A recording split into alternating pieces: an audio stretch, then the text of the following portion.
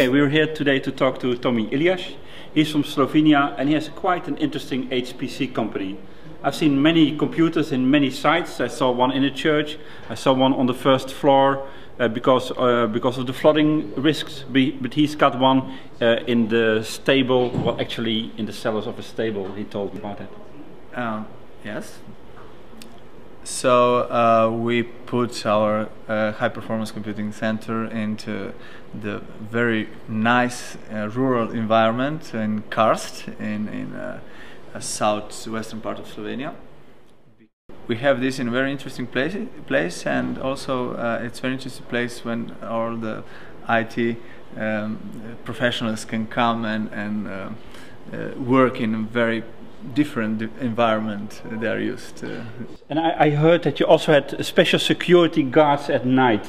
Some very big brown security guards called bears. Is that true? Yeah, bears are not exactly there, but you know, Slovenia it has full of bears. We export them also, and it's security. If you park near to our HPC center, at least one grandmother will call us that something is going on. Okay. Can you tell a little bit about the machines that are there and who is using them? Well, the machine is like 10 teraflops, IBM iDataFlex, with InfiniBand 44 quad-speed InfiniBand and so on.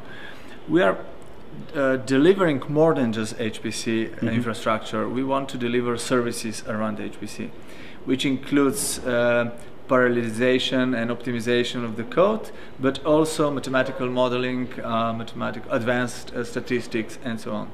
So in this way we help research groups from various verticals, like biotechnology, maybe astrophysics, finance sector, and so on. We are helping them to build good mathematical models, and then we deliver the results from computing, so they don't have to bother about these things which they are not professionals in. We have some well-known customers as Berkeley, University of Berkeley in California, Astrophysics Department, then University of Zurich, also Chicago University for Department of Robotics, and of course lots of Slovenian customers like Institute Josef Stefan, University of Ljubljana, University of Koper, and so on. We are working a lot with cross-border because our HPC center is right on the border with Italy. So we work a lot with the University of Trieste, Synchrotron, Area Science Park.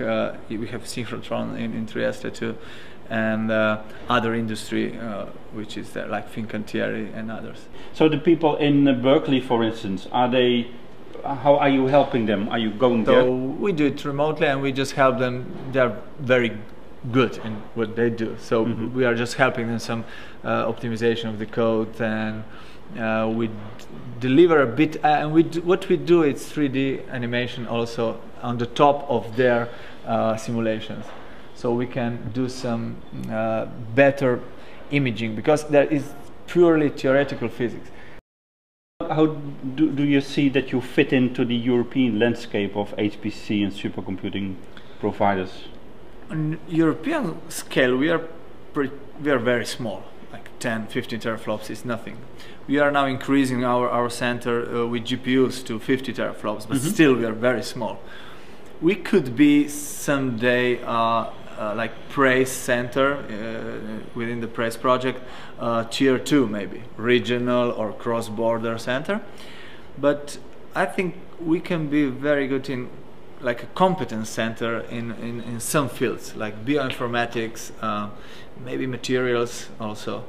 And so what we want to do, and it's our mission to grow on this mycelium, how do you call it, to grow mushrooms like spin-off companies from various fields. Yeah. I think HPC is a kind of background, or there is basis for other companies to grow.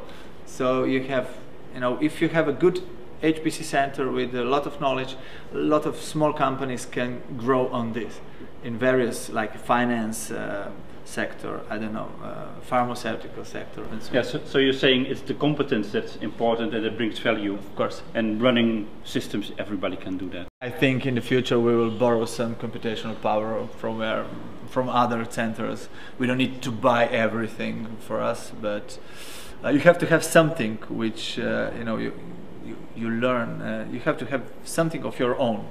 What do you see your company say in about 5 years from now? Or? I hope we'll be involved at least in 10 spin-offs in very interesting fields with high added value, and I hope we'll become a very important regional or European competence center in HPC. I believe in this because I see this field very fast growing, and there are lots of opportunities, not only in science, I mean in science point of view, but also in entrepreneurs field. Like there are lots of possibilities, lots of added value.